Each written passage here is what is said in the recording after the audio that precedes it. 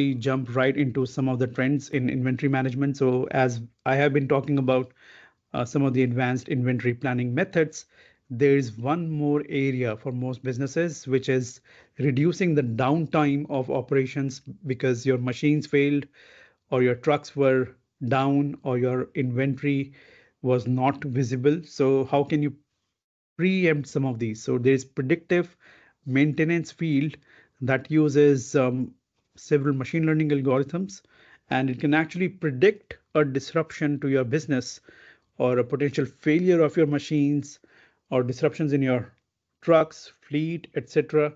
ahead of time.